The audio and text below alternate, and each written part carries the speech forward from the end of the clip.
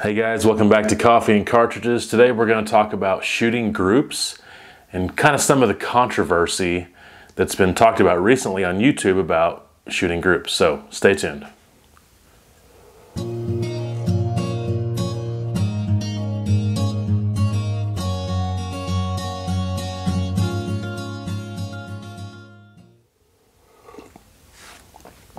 All right, so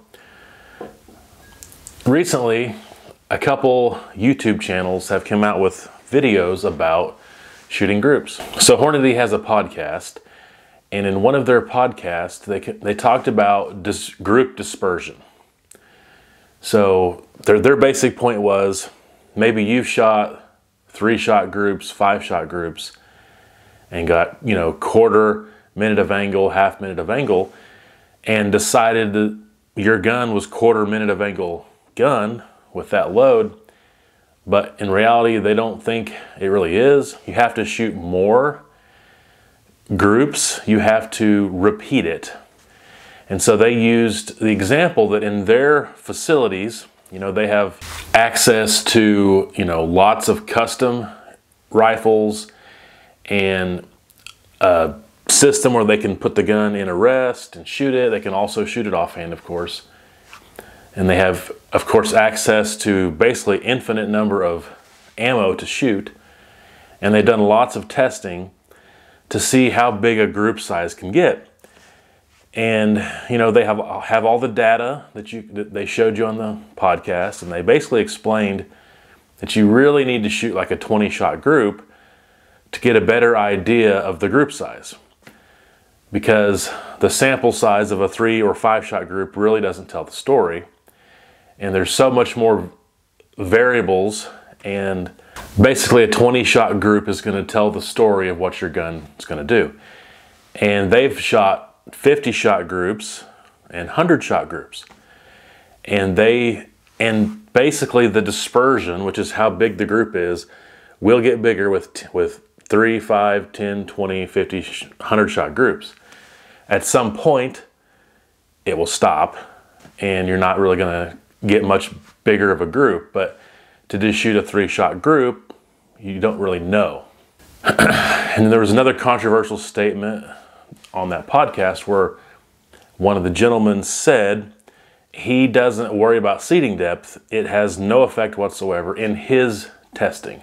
He's not seen any he's not seen any difference on seating depth. And so this raised some controversy.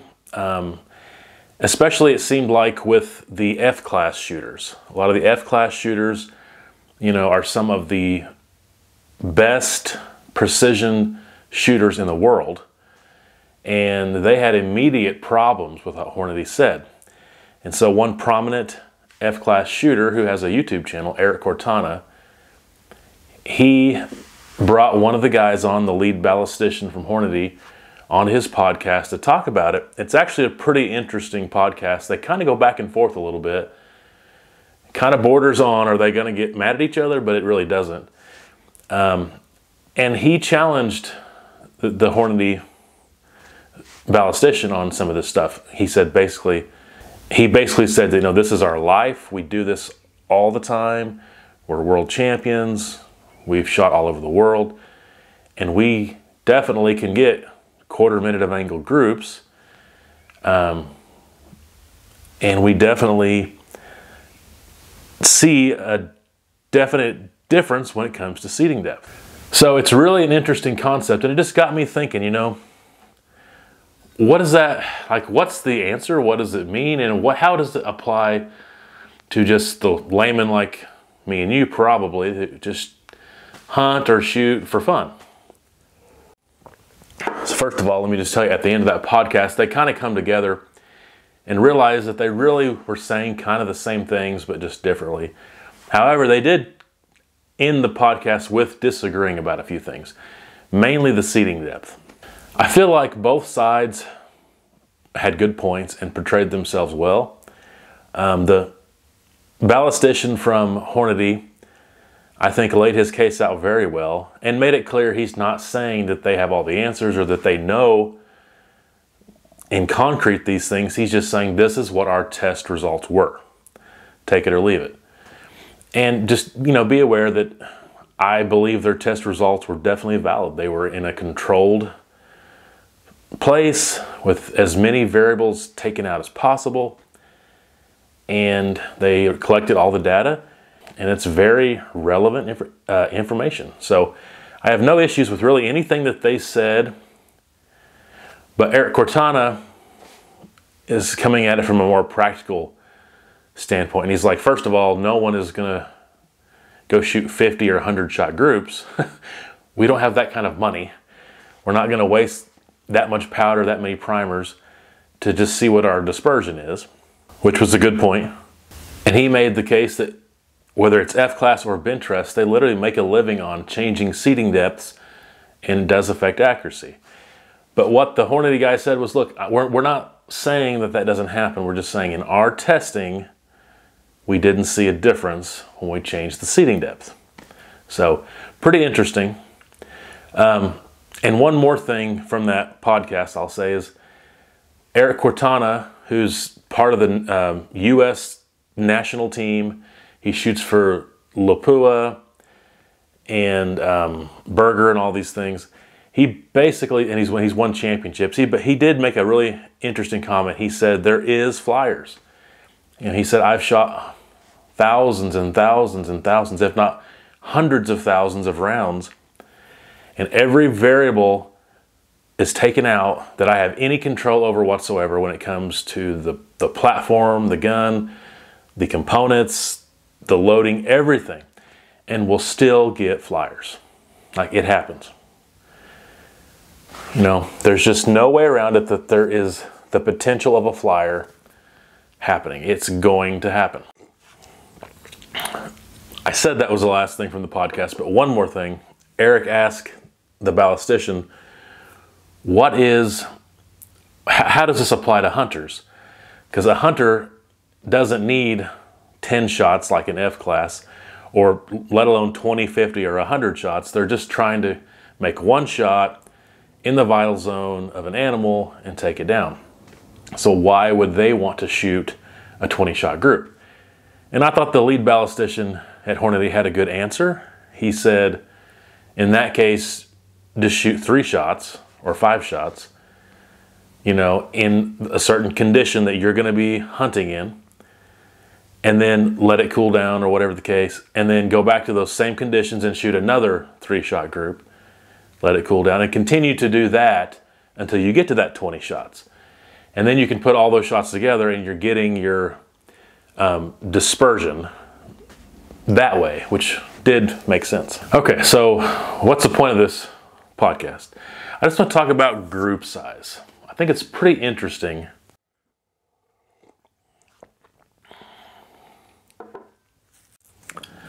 This is coming from the perspective of a hunter who's shooting a rifle. He's probably reloaded those components into that load and is wanting to see what kind of group it gets. So let's just start from the beginning and let's talk about things that we know.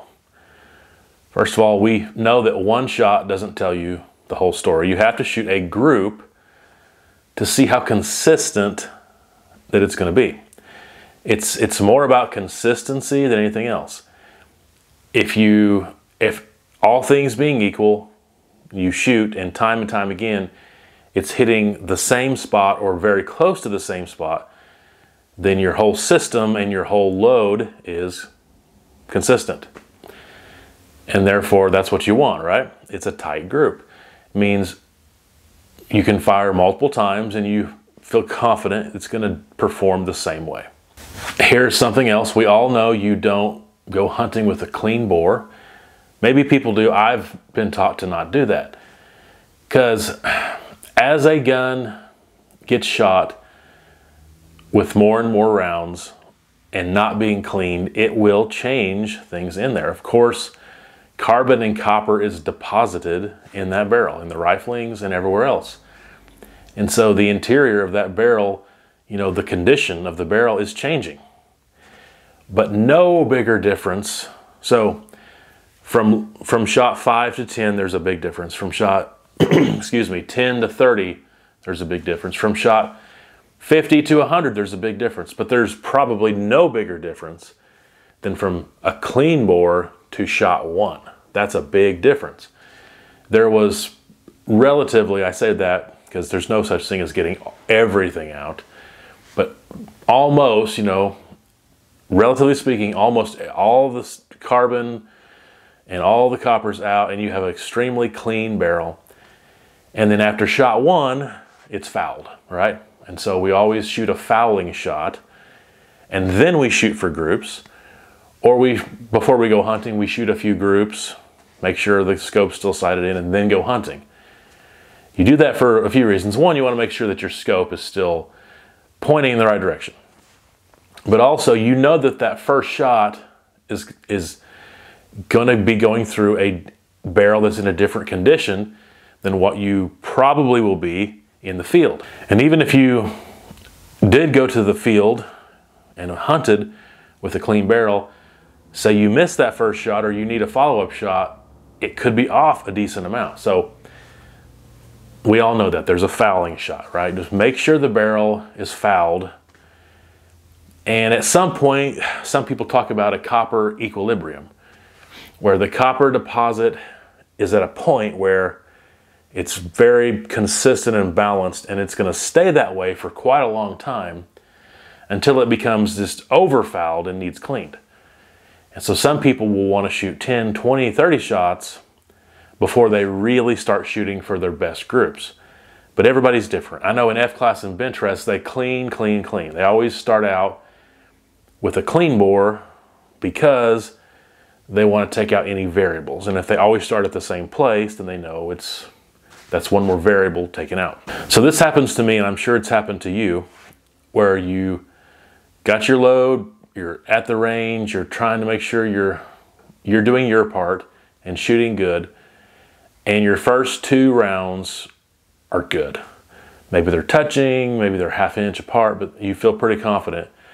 And that third shot is an inch off, or it's a ½ inch off from those 2. And you're like, dang it.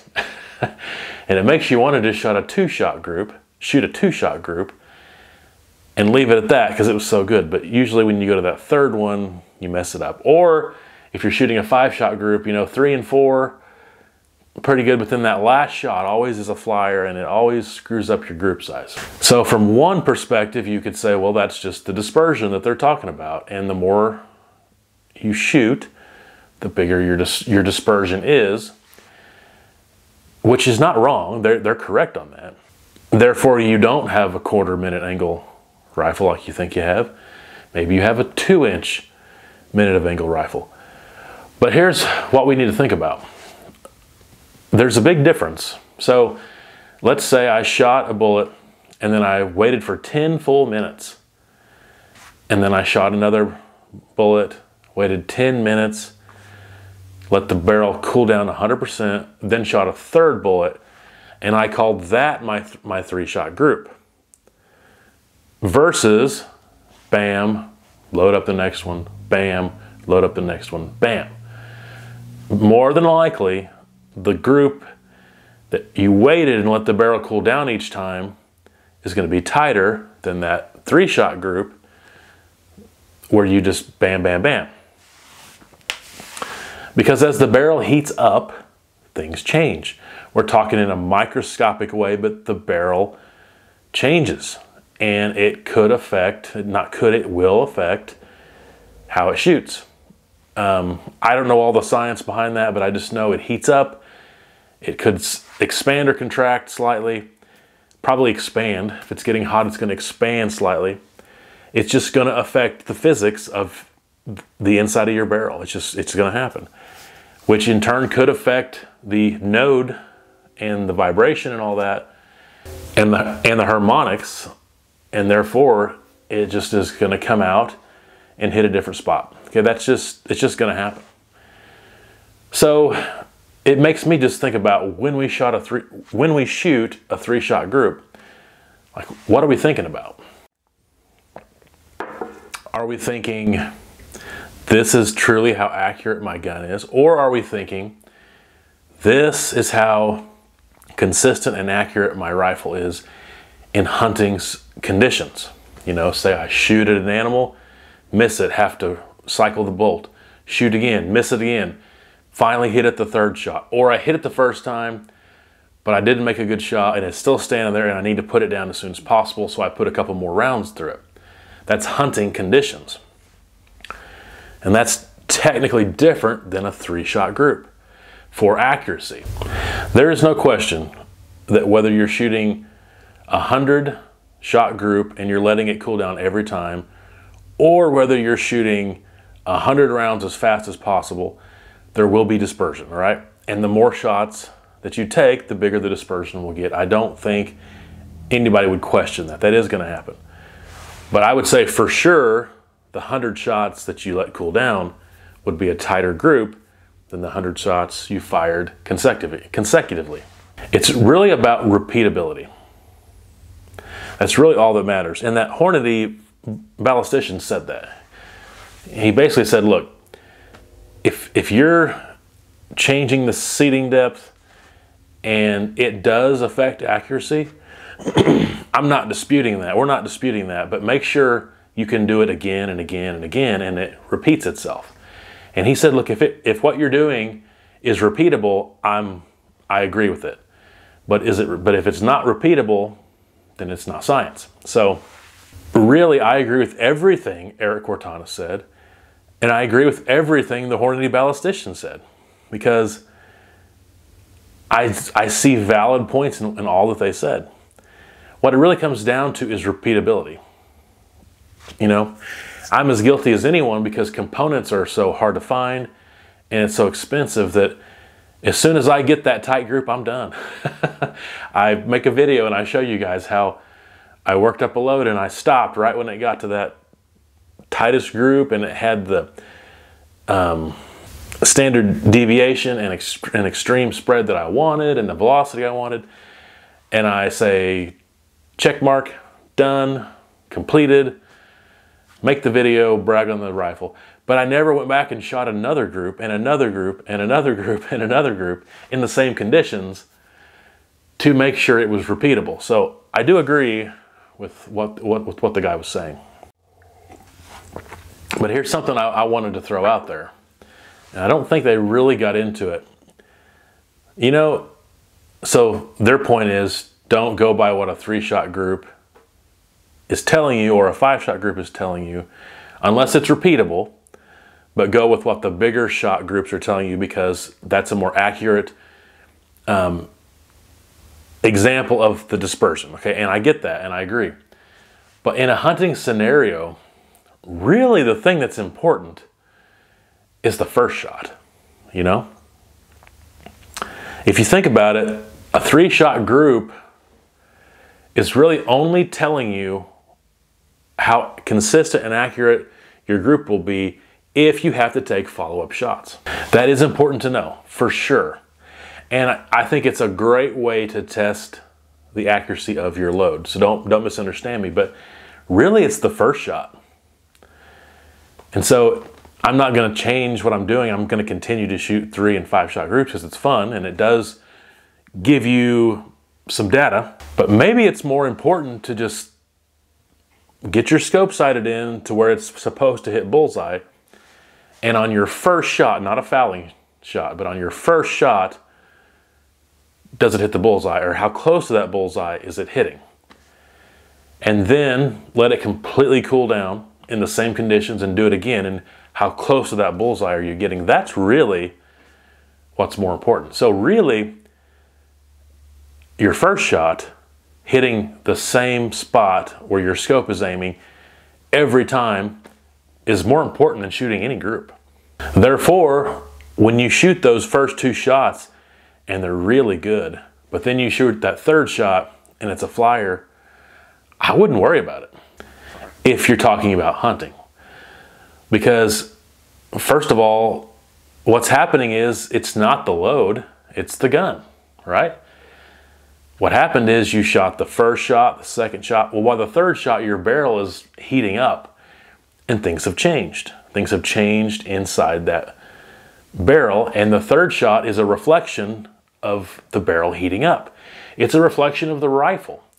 That's why if you get a giant bull barrel it's usually not going to start throwing those flyers as quickly because the heat doesn't affect it in the same way as a pencil barrel, you know, a real thin barrel. So those flyers happening at shot 3 or 5 is really more of a testament of the rifle and the barrel than it is the load. Now, if you're F class and you're shooting 10-shot groups, this doesn't apply to you. What I'm saying means nothing. But I think most people watching this channel are hunters, and if your first 2 shots are right on and it's always that 3rd shot, it's probably your rifle barrel is pretty thin and is heating up and is throwing a flyer. But if you're doing your job and you're killing that animal on the 1st shot, maybe the 2nd shot, it's never going to come into play. So even though I agree with everything Erik and Hornady said, I'm going to go the reverse and say a 2-shot group is valid. Forget about a 100-shot group. I think a 2-shot group is valid.